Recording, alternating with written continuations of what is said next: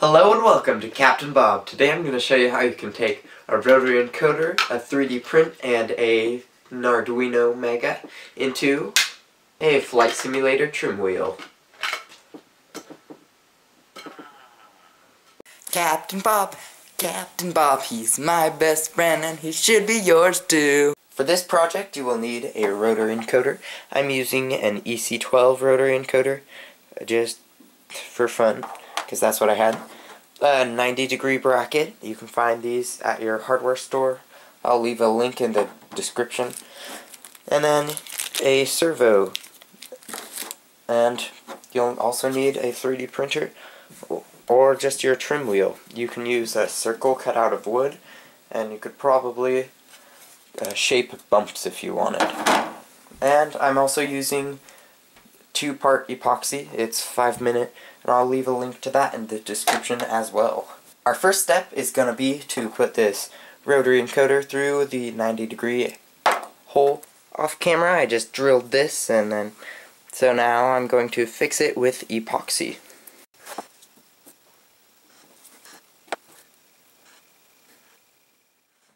So now that this is all set, I'm going to just push this on and then use some more epoxy. So right here I just opened MobiFlight, and we're going to go to setting, or extras, and then settings. And we're going to add an encoder. So add device, encoder, and we're going to use pins 7 and 8. So 7 and 8. I will just go 1d10 per cycle now. We can tweak it later if we want. Then go. Then upload. And finished. And we can press OK. So now our input is trim wheel encoder. So go edit. Then I don't think we need a precondition for this. Okay, so module is the module, and then we're using our encoder. So right now we're going to go to event ID, and then we're going to go elevator, which starts with E, and then on right we're going to go elevator trim down. So now use, and okay.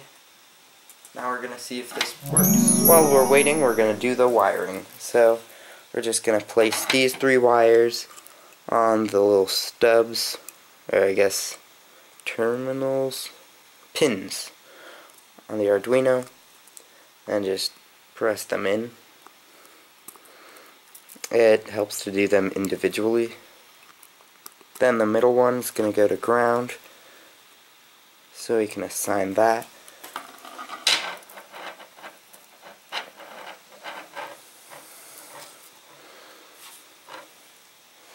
And then the other 2 are going to go to 7 and 8.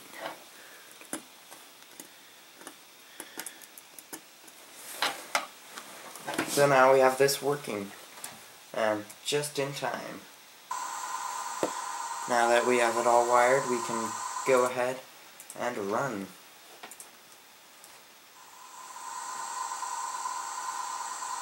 So now it looks like it's moving. So that's perfect. And if we want, we can go over to settings and adjust the detents per cycle. So let's see this. We're going to try this to see if it works.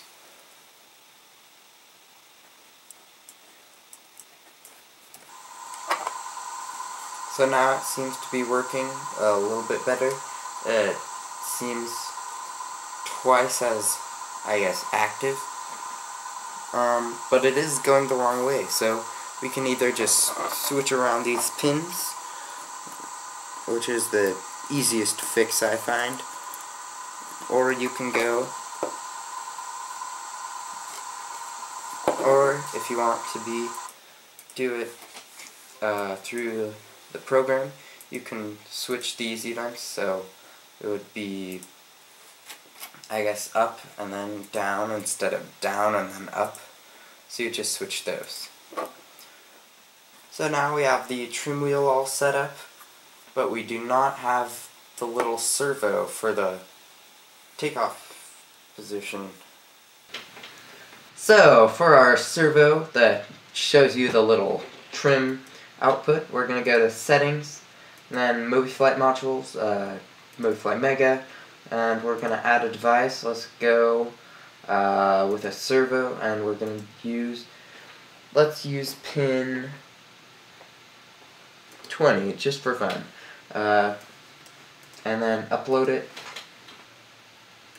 Okay, upload finished. And then you press OK. Let's name this Trim Servo, whatever, close enough. Now we're gonna use the offset code 0 Bravo Charlie 2, and I found that at the Project Magenta FSU IPC offsets list, and that was very helpful. And then this is a 2-byte system, so there's 4 Fs, and we'll adjust the transformation later so that there are no negative values, because servos hate being negative. So we're going to use our MobiFlight module and our servo. So this is our servo right here, and we can test that later. So when you are wiring your servo, you're going to go pin 18 right here, and then that's the lightest wire on this one, and then the middle wire on this is going to go to pin 5V, and then the darkest pin, or the last one, goes to ground. Now we can test it. So test, and then stop. It has about 180 degrees, so that is perfect. I think it's just shy of 180. Might be because of air. Okay, so when you get this running, it will not want to do it right. It'll be like this. Does it? Yeah. This isn't necessarily what we want. It's going all whack up here, and then it's just not having it. We'll go with that. So that is because the max value is wrong with this. So we're gonna unplug the servo, and then we're gonna do some testing to see which values we need to set. So we're gonna test trim all the way down, and trim all the way down is 1245.2. So we're gonna write that down in our notepad, or sticky note. So to find your minimum and maximum value, you go run without the stepper motor attached.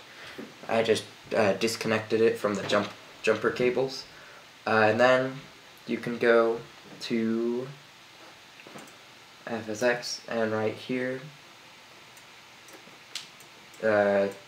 that's the lowest FSU IPC value. So let's go 16,384, and then you also need to find the highest, so that would be trim up. So let's go. Oh, it's in the negatives. Stepper motors hate being negative. Optimists. Go way down. So, and then the max is negative 16,383. So we're going to keep these two numbers and go to edit. Then with the transformation, you're going to use your negative value, and then add that. So 16,383, because servos hate being negative. Don't do that. So you're going to write S plus 16,383 38.3 as servos, as you want it to cancel out and become 0 instead of a negative number. So, go to display now, and then this is your maximum value. So you can just copy and paste this,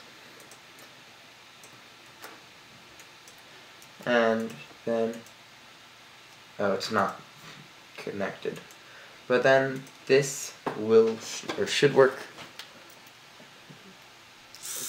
So let's see, run and pause.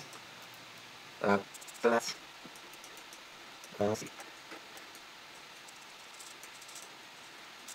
So, but of course, now that we added onto the value, we have to look at this value instead of this value. So this value is 32,767.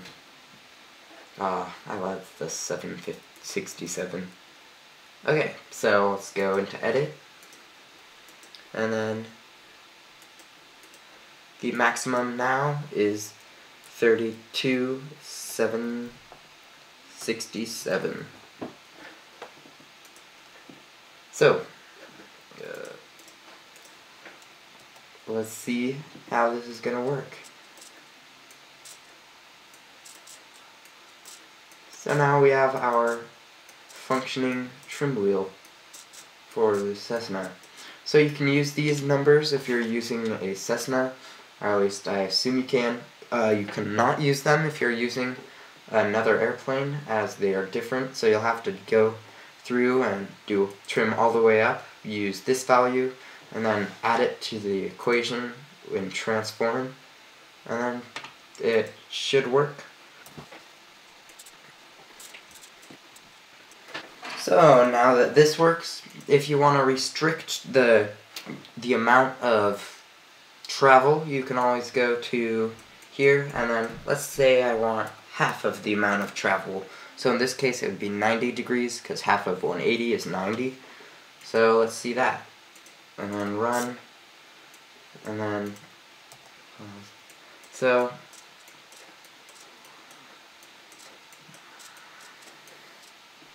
it's there, then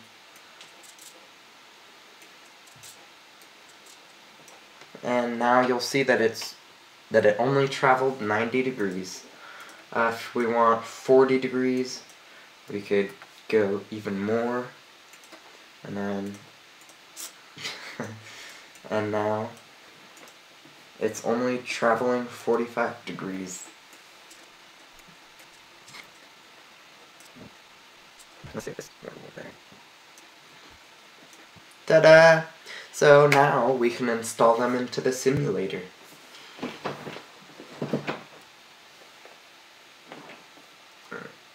So now this is working with the simulator. And so